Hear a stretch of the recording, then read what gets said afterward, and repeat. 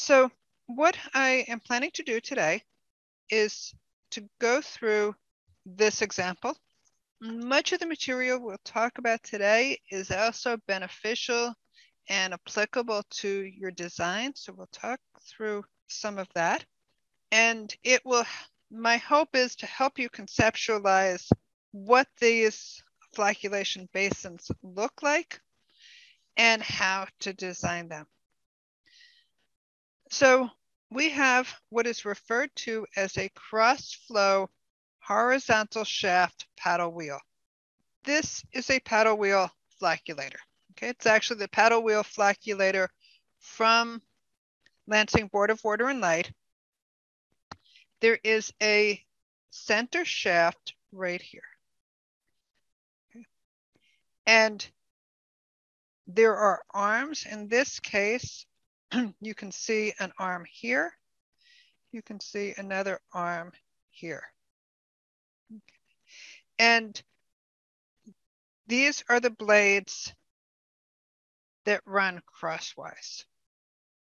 So these slowly rotate, and as they're rotating, they're slowly mixing the water and the chemicals in order to allow the particles to aggregate together so that they can grow in size. And this is just another drawing. It's a schematic drawing here. And again, in this case, notice we've got a center shaft, and these are rotating around. So we're designing this for a design flow of 25,000 meters cubed per day. We have a detention time of 45 minutes.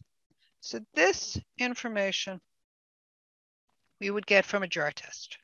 Also from the jar test, we would obtain a GT value. So that's the G value that you used last week in the rapid mix problem. The criteria here would come from the 10 state standards.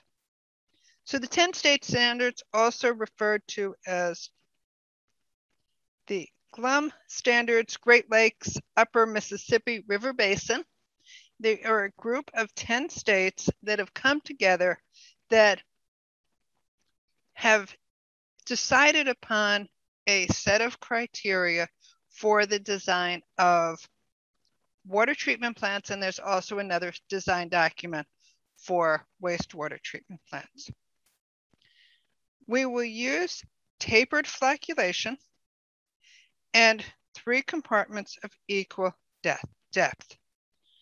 From the jar tests, we've determined that the first G in the first compartment would be 50 inverse seconds, second 20, and the third 10. And that gives us an average value of 26.7. And I'm going to try launching a poll, and let's see how this goes. Okay, so to mention, 3 compartment flocculator. Why do we use the 3 compartment flocculator? First answer, because we want particles to settle in the unit. We actually don't want particles to settle in the flocculation unit. We want particles to settle in the sedimentation basin that follows the flocculation unit. The next one, because we want to ensure that the particles, and actually, I'm not sure whether you can read the whole thing. Because we want to ensure that the particles do not break apart as they grow larger. That is the correct answer. So what we're creating these particles, so they aggregate together, we form larger particles. We want these larger particles to settle in a reasonable time period, typically 2 to 4 hours in the sedimentation basin. So if they start to break apart, then again, we've got smaller particles. We're kind of back to where we started at the beginning, and those particles won't settle in the sedimentation unit. So the compartments are separated by a slotted redwood baffled fence. So we'll have these compartments here. They should be even. Volume should be the same size, but we have these redwood fence baffles to slow flow so that we have good mixing in in each of the compartments. You're told that the floor of the basin is level. That's useful for our design. It simplifies things. We want a 15-meter width because we already have a sedimentation basin, so we want this to adjoin the sedimentation basin. So this criteria is really here just because your design one system, now you're adding this flocculation basin. The speed of the blades relative to the water is 75% of the peripheral blade speed, and we'll assume a temperature of 10 degrees. Given you a number of other design criteria. These are all, as I've mentioned, rules of thumb. They're criteria that are determined based on experience. And I apologize for my voice. I got my COVID result back yesterday. Don't have COVID, but I do have really bad allergies. And my allergies are worse in the fall, so I apologize. So let's look at this system and try and conceptualize what we have, okay? So I'm not going to draw the whole basin. We'd have a third compartment there. So we have cross flow. This is our width. And we said that that was 15.0. We have a center shaft here. And on that center shaft, we have the paddle wheel. And I'm just drawing this right now with two paddle wheels. As we move forward, we'll make some decisions. Okay. So on this paddle wheel, we would have one blade. And I'll just draw this with two blades. So on this side, we would also have two blades. So each of these are the blades. And these are rotating. Okay. We may have, this is shown here with two arms. We may have four. So we could have another set of arms actually into or out of the plane of the diagram. So we've got our redwood baffled fence separating the compartments. The first compartment has a G of 50 inverse seconds. The second one would be 20. Then we again would have the same thing. We have a center shaft, and then we'd have the paddle wheel. And as we go through the design, you'll see that we'll make some decisions as far as the design of this system. Now, if we look at this into the diagram, we'd look at our paddle wheel. Now, the way we've drawn this, so we just have two blades on each arm, okay? And I've drawn this with four arms here. So as I mentioned, we've got another set of arms into and out of the plane. The other thing to think about is in terms of our design. So this is our design criteria. We're designing for a design life of 25 years.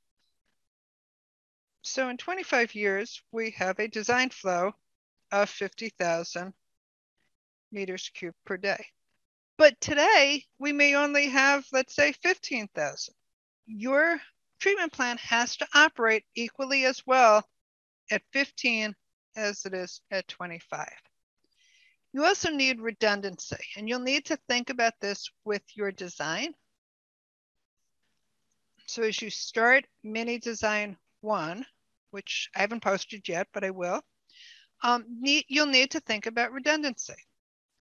One option is you want to make sure that you can provide sufficient flow with one system out of service for maintenance. So if we have a 25,000 meters cubed per day, we need if we're treating at 25,000 meters cubed per day, we need a second unit so that we can meet the demand with one unit in service, because this one is out for maintenance. You could also design it for 3 and maybe reduce the flow a little bit, but we'll just right now look at it with 2. So we're going to design it for a, sorry, this is 50,000. So we're going to design it with 3, sorry. So let's do 3. We can normally operate when we need it with 2, but we have that backup. Okay, so we can always meet that 50,000 meters cubed. Okay, so we've already, this is the 50,000 divided by 2. So we've provided redundancy. So always think about that. How many tanks do you need? You want it to operate properly in year 1, but it also has to operate properly in year 25. That's one of the biggest challenges you'll find in the mini design, because you need to think about both year 1 and year 25, and you need to think about meeting the design criteria in both of those years. So let's, we'll check this here. At the average G, if we multiply this by the detention time, we get the GT value. And the question is, does it meet the requirements? Notice here, okay, we're at 72,000. And that meets the requirements for, and this is from table 6-6 in the textbook, that meets the requirements for both low turbidity color removals and also high turbidity solid removal. So in both cases, that GT value is acceptable. The volume is that 25,000, since we divided the total flow in half, times the detention time with the appropriate conversion factors, and that is equal to 781 cubic meters. So we've set the width at 15 meters. Rule of thumb, and where do you get these? They're in the textbook. The rule of thumb, the depth should be between 3 and 5 meters. So let's choose a depth of 4 meters. In your designs, this is exactly what you're going to need to do, but you'll need to iterate on a solution. You're not going to come up with a final solution the first time. My advice is do your designs in Excel, set it up nicely so that you can easily change the parameters, because you will have to. So the length is just the width, the volume divided by the length, by the width times the depth, and we're going to start with a 4 meter depth, and this gives us a 13 meter length. So here's our cross flow. Here's our basin. So we're at 13 meters right here. Okay. Each basin is 13 divided by 3, and that would be 4.34. But your contractor wants all of the dimensions to no more than 1/10. So we're going to change that to 4.3 meters. So then the length is 4.3 times 3, or 12.9 meters. So this is going to becomes 12.9. And that's just because we've rounded off. So then the volume is 12.9 meters times 15.0 meters times 4.0 meters. And that is 774 cubic meters. So that's our volume. And then the detention time is just 774 meters cubed divided by our flow rate times 24 hours per day times 60 minutes per hour. And that is 45 minutes. It doesn't change the detention time in any significant. So the volume. Dr. Basson, sorry, would you be able to scroll up to the formula on the other page? Sure. Thank you. Yeah. Just since I don't get to see you, so I didn't get to see whether you're understanding, stop me at any point. The initial volume that we calculated was simply based on the results of the jar test at 45, okay? And then now we're sizing the reactor. We've got to make some decisions here. So we round off, okay? So that we only have our dimensions to 1/10 of a decimal. And then we're just recalculating. So this is just a check. And then we need the volume of each compartment. So that is the 4.3 meters times the 4 meter depth times the 15 meter width. So this is our depth, width, and the length of the compartment, and that is 258 meters cubed. The surface area of the compartment is just the length times the width. So that is 4.3 meters times 15.0 meters. And that is 64.5. That area should be meters squared. Okay, so at this point now,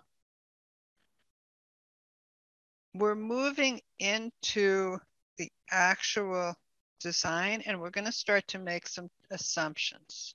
According to the textbook, with a basin depth of 4 meters, okay, and we have a design criteria that the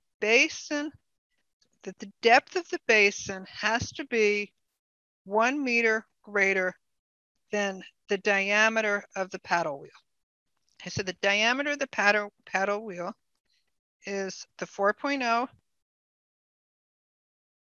meters minus that 1 meter criteria, and that is equal to 3.0 meters diameter. So that is the maximum diameter that I can use of this paddle wheel. So looking back at our paddle wheel here, this is the diameter right here. So that maximum now we're set at 3 meters. The criteria is also stated that the minimum length of a stage or the compartment is the diameter of the paddle wheel plus the design criteria of 1 meter minimum between stages. Okay, so now we're looking at our compartment this way, okay? And it tells us that the diameter plus the design criteria, so we need at least 1 meter between stages. we've set the diameter now as 3.0 meters is our diameter, plus 1. Okay.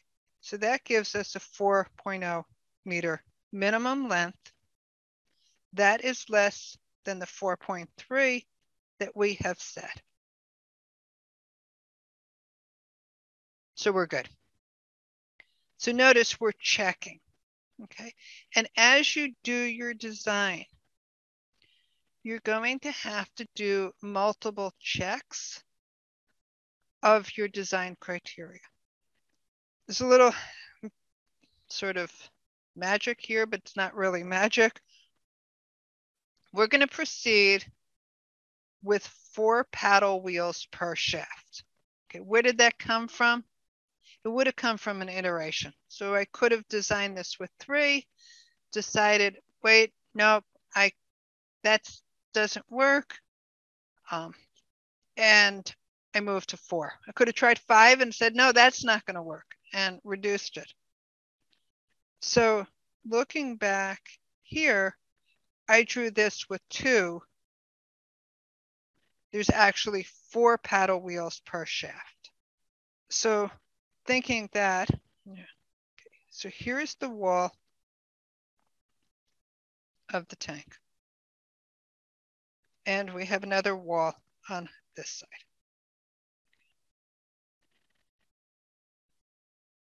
I've drawn the shaft, and on that I have 4 paddle wheels, and hopefully I drew this well enough. Okay, so we have 4 paddle wheels on the shaft. The criteria, again, where did you get this? From the textbook or from 10 state standards, which is in the design project folder. So we need 0.3 meter clearance from at the walls. We need 1 meter clearance between each of the paddle wheels.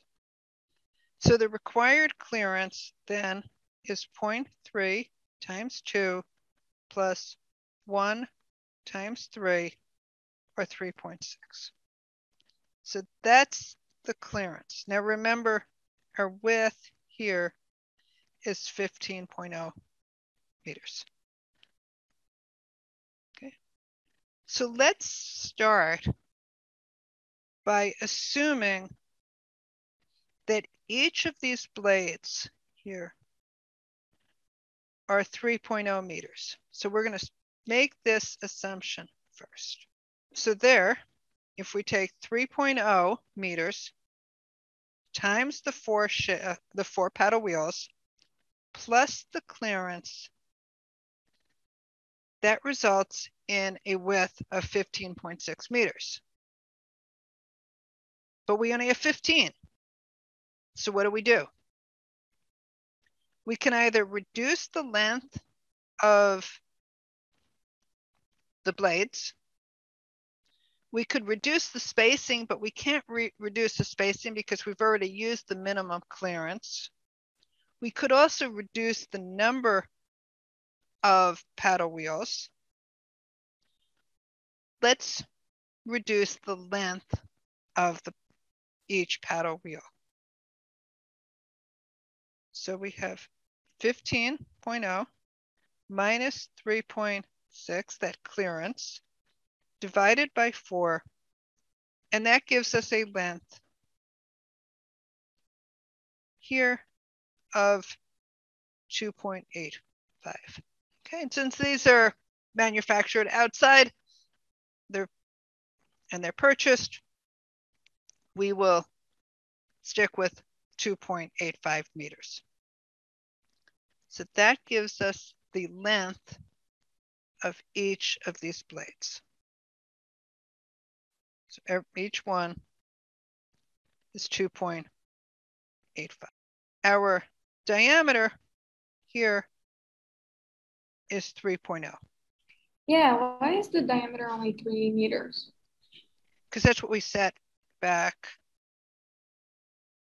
here. So right here. Oh, okay. Yeah. Okay. Thank you. There's a lot to remember. And my advice is when you're creating your Excel spreadsheets, when you start getting to the design criteria and you've met the design criteria, my advice is highlight it. So you have a little check. I've met the design criteria. Put the design criteria actually as a notation in your spreadsheet. It'll make it a lot easier because, like I said, it's an iterative process. You're not gonna get the first answer.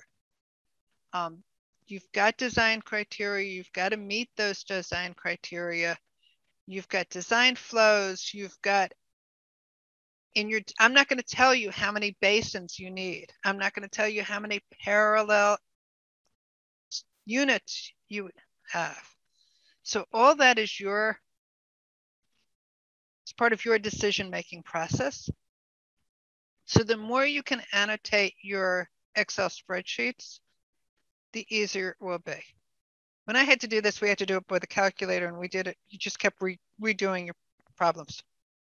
And that makes things even more challenging. Okay.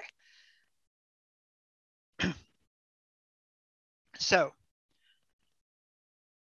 this is the criteria we're going to use. Again, this is all part of the decision-making process. So we've got the shaft. We've shown the 4 paddle wheels per shaft. Now, on each paddle wheel, so this is the center shaft, we will have 4 arms. So each one of these is an arm.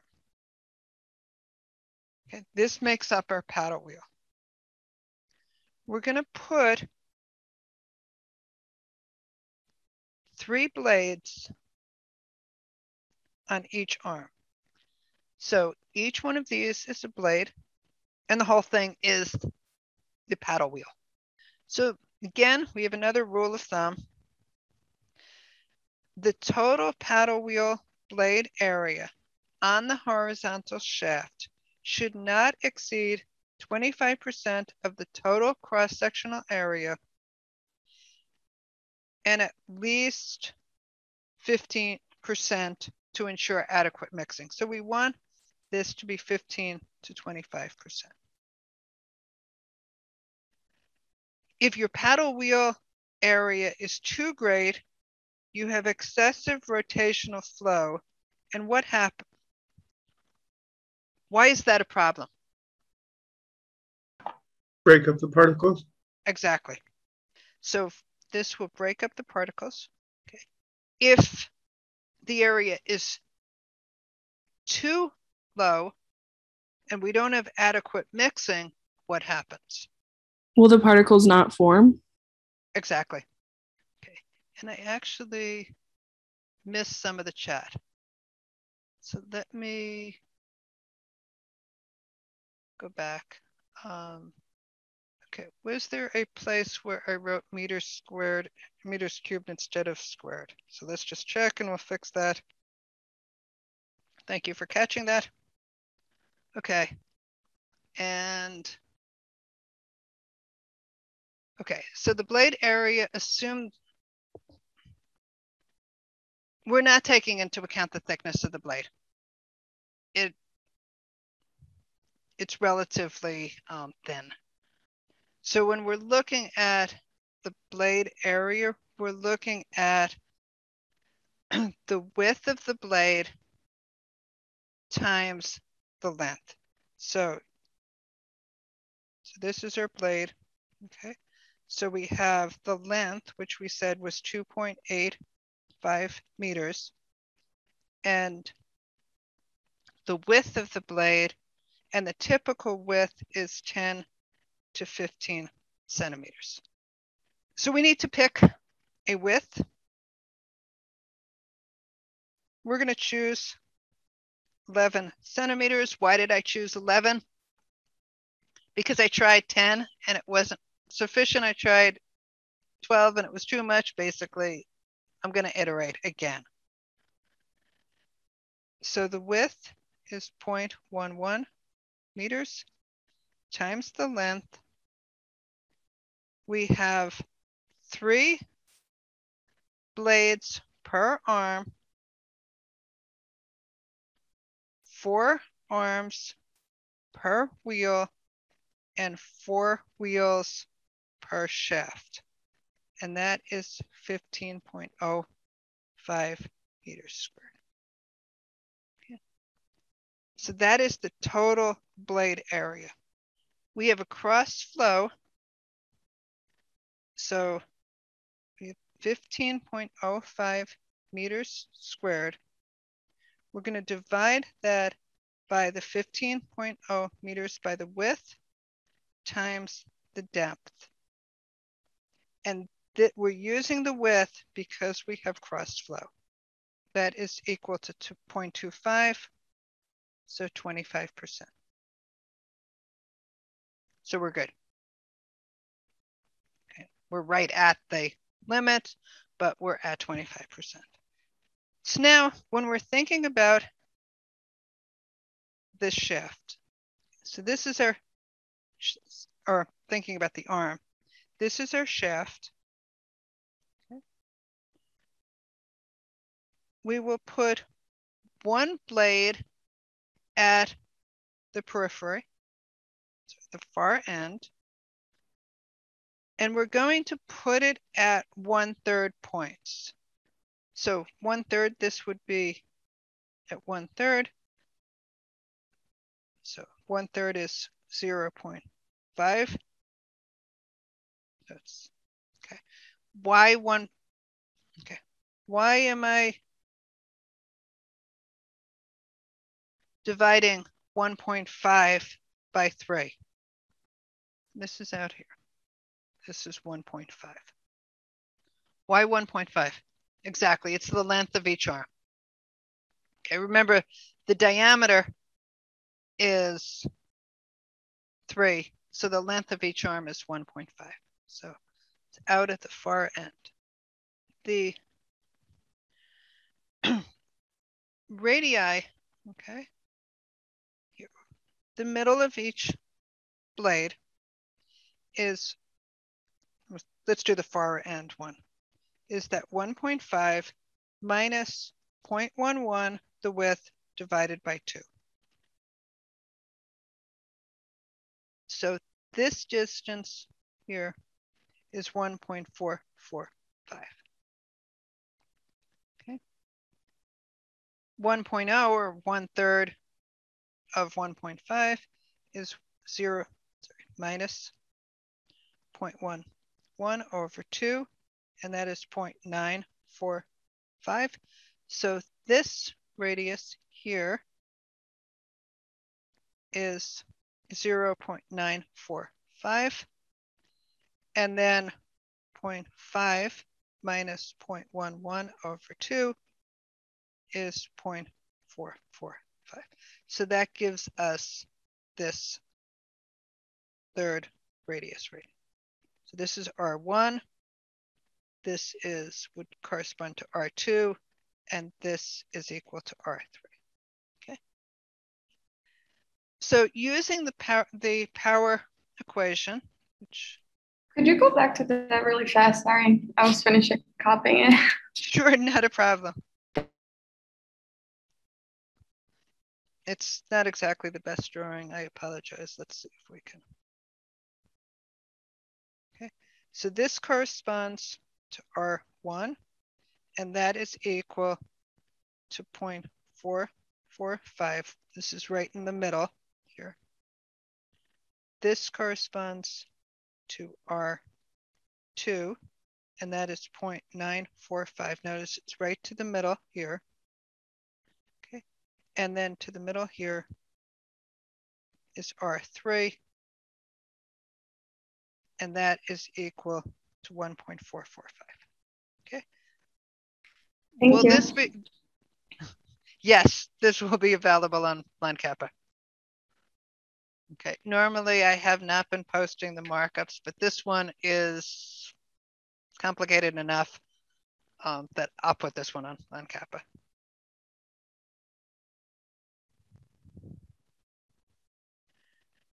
That way you can focus on listening rather than trying to write down everything. Okay. So the power equation is the same equation we used for rapid mixing. We said that the temperature is 10 degrees C. With your designs, you'll need to also make sure that if you're using a surface water and the temperature varies from summer to winter, the system has to operate at both of those temperature extremes. So the power is equal to 50 inverse seconds times the dynamic viscosity times the volume per compartment. So the 3 is for the 3 compartments.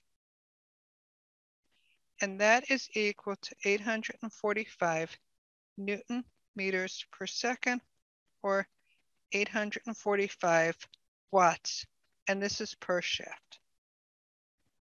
The velocity of the paddles relative to the water can be estimated using this equation right here. So this is the velocity of the paddles relative to the water. K is a constant.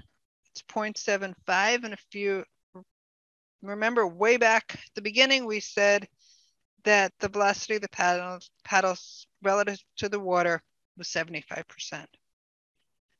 R is the radius to the center line of each of the paddles, which is what we just calculated. D is the diameter to the center line, so you can see why these two equations just differ by a factor of 2. Did I? Yes. So I used 50. This is for compartment 1. Notice if we were designing this for compartment 2, we would be using 20 inverse. Sorry. And thank you. I forgot the squared. So the difference between those two equations is just a factor of 2. And n is the rotational speed. So we're going to multiply this by 0.445. Problem is we don't know n. 0.945. Again, we don't know n. We haven't determined the rotational speed yet. So in all cases, we have a velocity, but we don't have a rotational speed. The equation that we will use is right here. Okay, so we need a second equation for the power, because we have one equation and one unknown, which means we can't solve that equation. So using equation 619, we have power. Okay. We then can solve for the velocity of the paddle. Now, table 6-7 gives you the coefficient of drag values for a variety of paddle wheels. So if the length to width ratio is 5, then the coefficient of drag is 1.2. If it is 20, then the coefficient of drag is 1.5. And if it's significantly greater than 20, then the coefficient of drag is 1.9. So this is just from this table here. So we have coefficient of drag close to 20. So we use, length to width ratio of the paddle of around 20. So we will use a coefficient of drag of 1.5. We can expand that previous equation, equation 619, into this form. So we have a term here. Okay. We have an area of each of the sets of paddles, and we have a velocity of each of the sets of paddles. The power input to each wheel is 211 watts. So where did that come from? It's just the 845 divided by 4. Okay, because we have 4 paddle wheels on each shaft. And that is equal to the 1.5 times the density of water at 10 degrees C divided by 2. Now, this is equal to the area of our paddle wheels. Okay. Now, here's our shaft. We have 4 blades at each radii. So we'll multiply this, the 4 blades, times the width of each blade, times the length of each blade, times the 2.1 cubed plus 4.45 cubed plus 6.81 cubed times n cubed. So where did that come from? Back here. Okay, so notice this is, so we've got V1 here. Okay, so all I've done is I've done the multiplication. Notice V here. Each of these terms are cubed. Okay, so this I can factor out. Let's just write it this way. I can factor out A because A1 equals A2 equals A3. So we'll factor out A, and then we're going to multiply this by V1 cubed plus V2 cubed plus V3 cubed. Okay. So that's why I factored out the area here, and this term here is just the multiplication of each of these terms. Okay. So if we solve that, this gives us n is equal to 0.082 inverse seconds, and that is 0.23 meters per second, 0.49 meters per second, and 0.74 meters per second. And this needs to be within the range of 0.15 to 1 meters per second. And that's from table 6-7. So I've solved, by doing this, I've got 2 equations, 1 unknown, so I can solve for the rotational speed. And we're within that, so we can check that off. Okay. The maximum rotational speed is this 0.082 revolutions per second times 60 seconds per minute, and that is 4.9 revolutions per minute. So this is 4.9. Okay. All of our the other 2 shafts are moving at a slower speed. Now, depending on the temperature, you may need to reduce the rotational speed. Because remember, density and viscosity are both dependent on temperature, so that will impact your design.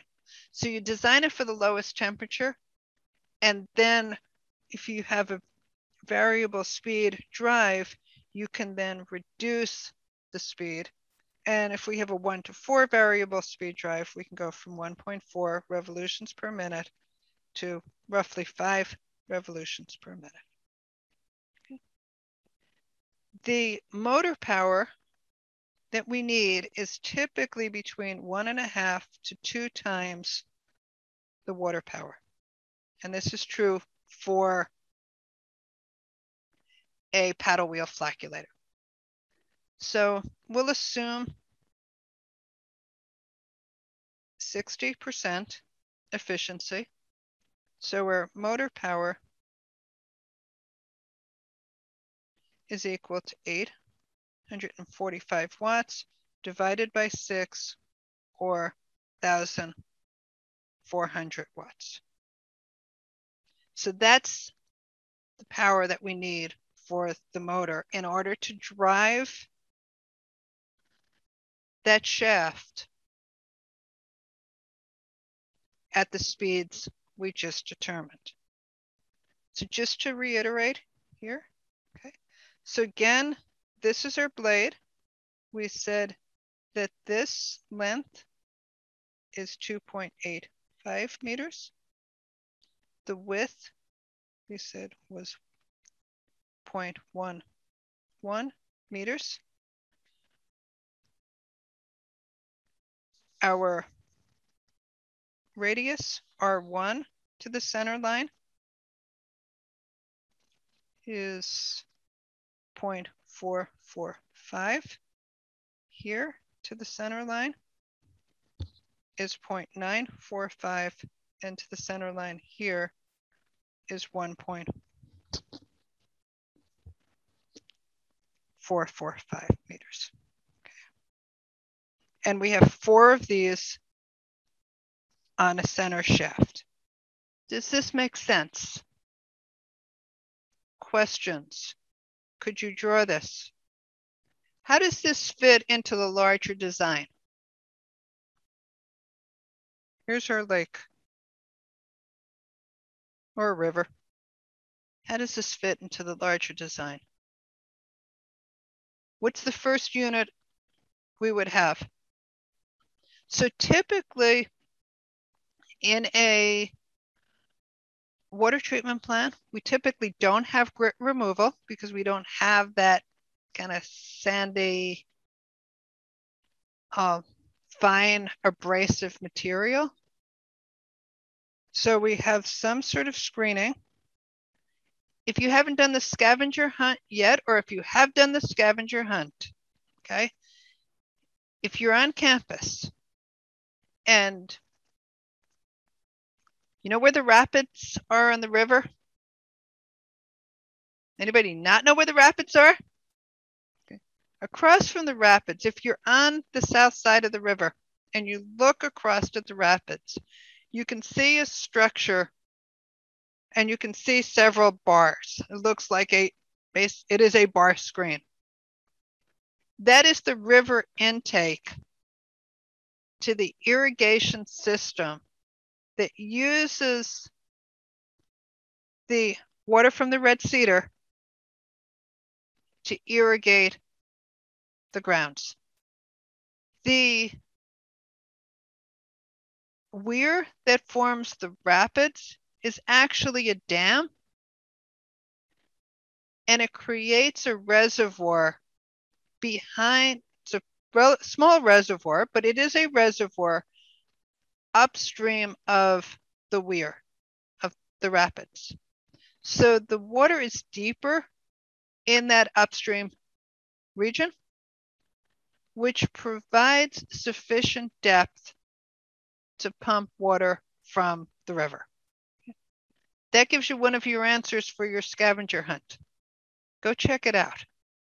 So we have screens, then we have our rapid mix. So we're adding our coagulant there. Now we have our flocculation basin. We've got our paddle wheel. Got 4 wheels on each shaft. We've got our baffle in between. And then from there into a sedimentation basin. And then typically filtration, disinfection, storage, and discharge to the distribution system. Questions about what we covered? I have a question. Sure. So seeing for the P you said is equal to 221 volt. Mhm. So that's what's the relative like velocity of pedal with respect to Floyd? Like Two. where do you get this VP number from? Sorry. This number is the 845 divided by 4. There. Oh, okay. Okay. Mhm. So that's Thank you. just this. Yeah, it's just the number we calculated earlier. And we have 4. That's the 845 was for the entire shaft, and we have 4 wheels on each. Okay, so also the power import to water per wheel is like 845 divided by 4, right? Yes. Okay, thank you. Okay.